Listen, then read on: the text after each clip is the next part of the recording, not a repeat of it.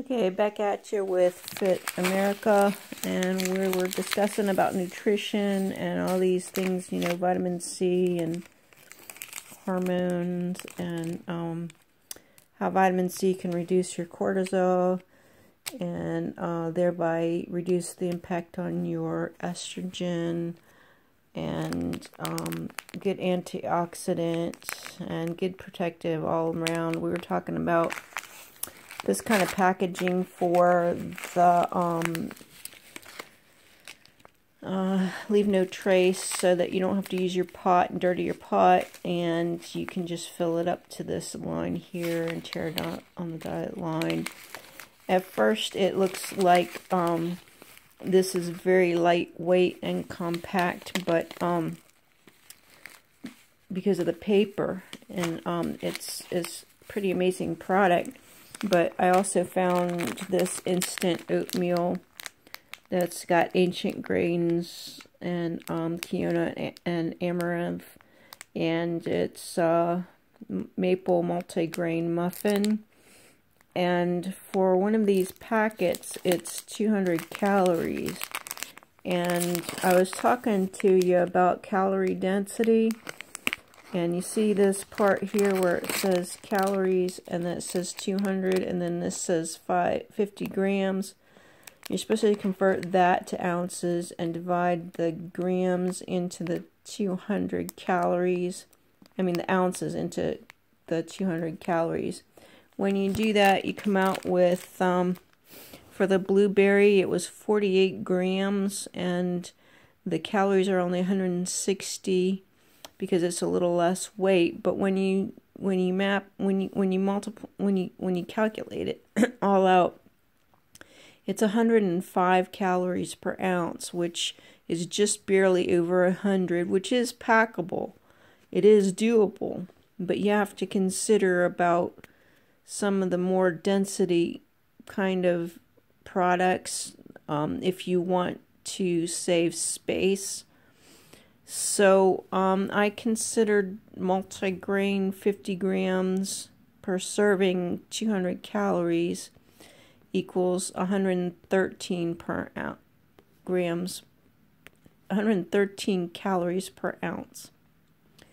So I weighed the actual packages, and I was really surprised that the plastic is actually a little bit heavier at 1.84 ounces, and the blueberry morning was 1.64 ounces. It's such a bigger, taller package.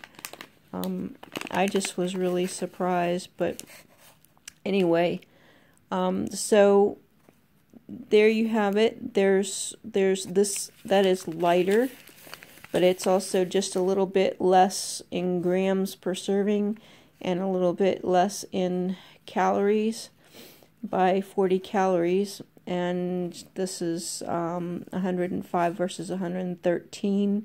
113 sort of approaches the 3 to 4 star density. 125 is excellent. That approaches trail mix, though.